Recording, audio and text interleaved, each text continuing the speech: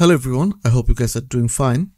Today we'll see how to present your 3D model on the browser using React app. If you visit my website subbits.com, you'll see that I have already posted this article a while ago. And in this tutorial, I will show you the step-by-step process based on this article. So let's start. I'm starting from a basic React project, and it is just a simple React project. In fact, I have another article on my website that you can follow to get the exact same starting project just like mine. I don't want to display the 3D model on the landing page, so let's create another page or route, you can say. We can call this page modelviewer.jsx.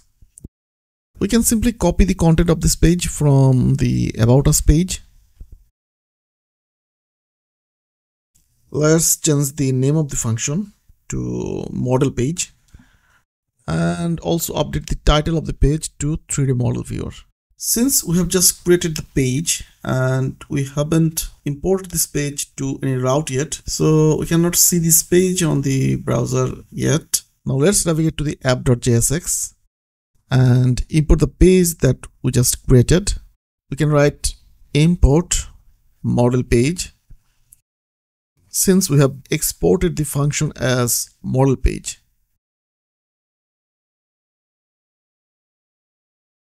Next, duplicate one route, change the path to 3D model. So now when a user visits 3D model route, they will see the model page. Since our app is already running, we can just edit the URL and visit /3D model, and you will see the page render on the browser as expected. Let's navigate to my website again. We have completed the step 1. In the next step, we need to install a couple of packages. The first one is 3JS, the core package for working with 3D. The next one is to write 3JS code using TypeScript. Then the React 3 Fiber, which is the core package of 3JS for React. And finally, Tray, which includes useful component for React 3 Fiber. Let's copy the command and run the command. Great, all the packages are now installed. Now we need a 3D model. For demonstration, we can download the model that I have listed on my website. I'll use the 1K version of this model, and let's download the 3D model, store it in a folder named 3D model inside the public directory. Now let's navigate to the 3D model folder using terminal. Since we are already in the project directory, we can run public/3D model.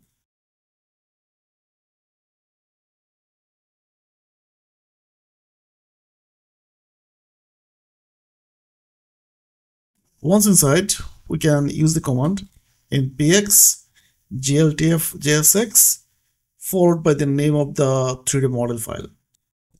As you can see that while writing the command, Codium Copilot is trying to help me. I think you can give it a shot because it is pretty good.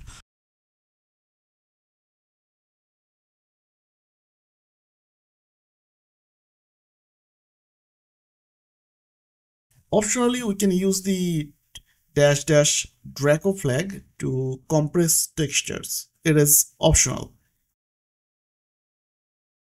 The command will generate a new file with the same name as the model in the same directory. Let's open the generated file. There are lots of red colors I can see.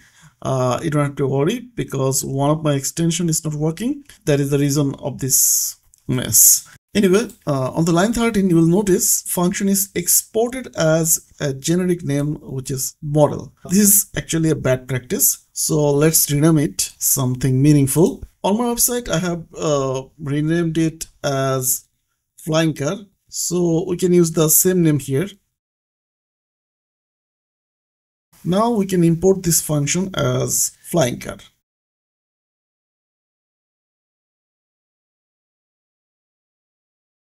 Since this is a component file and it should not belong in the public folder, right?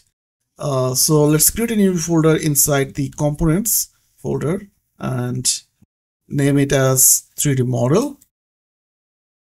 Now let's move the component here. After moving, let's open the file. Here you can see we need to update the use GLTF function path. By default, it points to the public folder. So we just need to prepend 3D model to the path. Now it is navigating to the correct location. If you navigate to my website, you can see that I have mentioned this step 2. Also, if you scroll down, you can see we have to update this path too. We can simply copy the path from the top, use GLTF function, and then paste here. Now we need to create a boilerplate for displaying the 3D model. Let's close all the tab and navigate to our main page file, and we'll create our boilerplate here. Again, if you navigate to my website, you can see I have listed all the steps that we have to follow. In the page component, we'll first import the canvas component from React 3 Fiber. We'll also need camera control and perspective camera. Let's import those as well. Since both of those components are functions, so we have to import those inside the curly braces. And you can see my copilot is already suggesting me. If you now refresh the page, you can see nothing because we have just completed the import. Now we have to use those inside the HTML part of our page. As you can notice already that I am using Tailwind to style my component. So let's do the same thing that I have listed on my website. And I'm going to do the same style for this demonstration too. Let's add 700 pixel to the div. This will be the height of our canvas because I'll be using inside this div. Let's add some basic style with margin and round corner. Our basic style is ready, as you can see on the browser. Let's navigate to my website, and you can see I have used the canvas and other component inside this div. So we can write those down one by one. Let's add camera and camera control inside the canvas component. So now we have perspective camera and camera control, but we don't have the 3D model yet. The 3D model that we have created and exported as flying car. Let's import the flying car. Import. Since flying car is a function, so we must wrap the flying car inside the curly braces. And then from the location.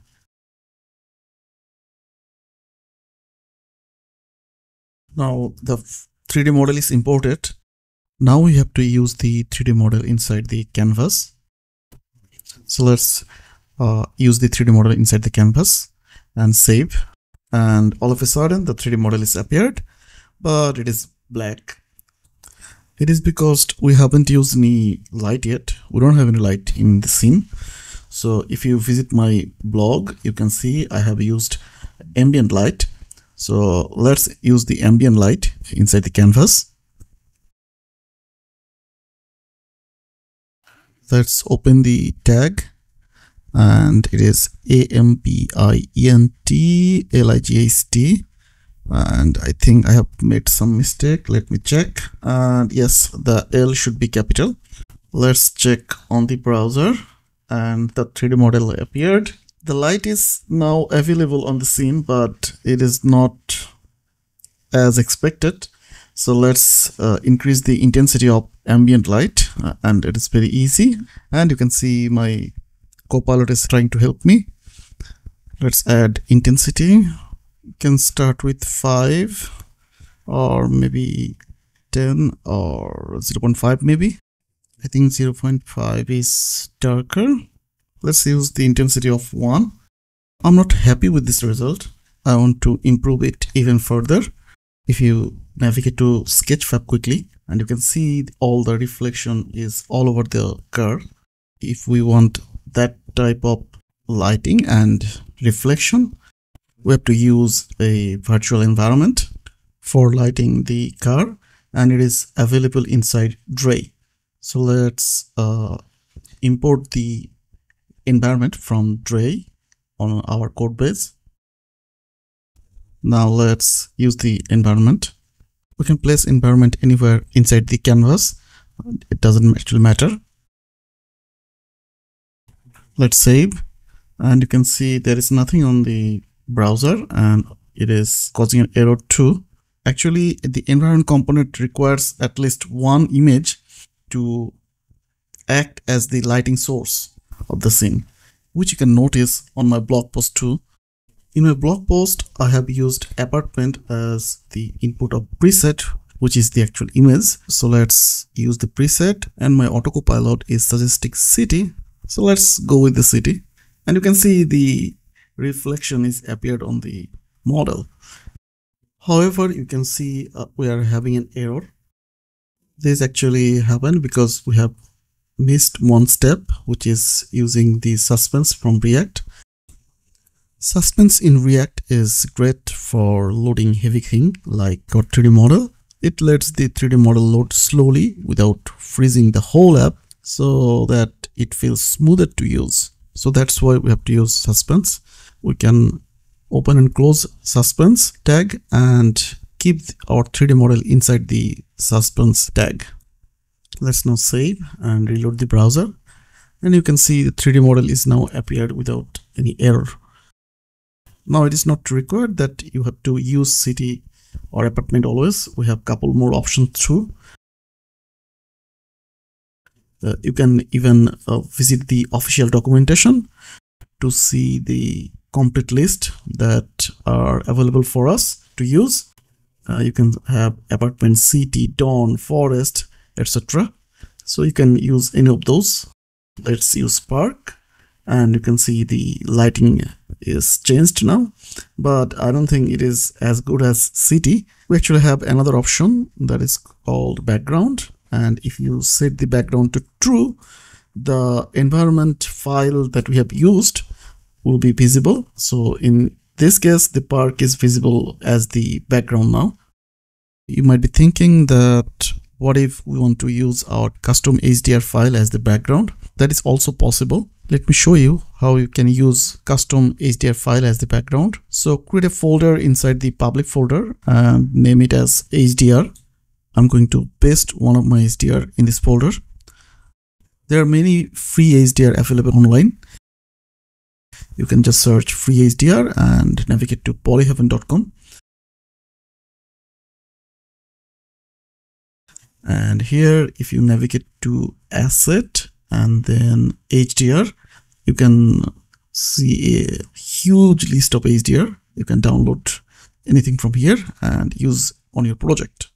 Let's now use the custom HDR that we have downloaded. If you navigate to my website, you can see there is a parameter which is files, and inside the files I have added the path of the HDR file. So we'll do the same thing in our code page. Let's remove preset and add another parameter as files. Then we can provide the file path of our custom HDR. We have to provide the file path inside the quotation mark. By default, React always points to the public directory. So when input the file path, we can skip the public folder. So we can just write \, then HDR, and then the file name. Let's not write the whole file name. Let's just copy the file name and paste. Now save and check the result on the browser, and you can see our custom HDR is appeared on the browser. Let's keep the both option open. Duplicate the code. For the second one, let's remove the files parameter and activate the preset. And now we can quickly switch between our custom HDR and the default preset environment file. For this 3D model, I think the city is the good option. So let's activate that.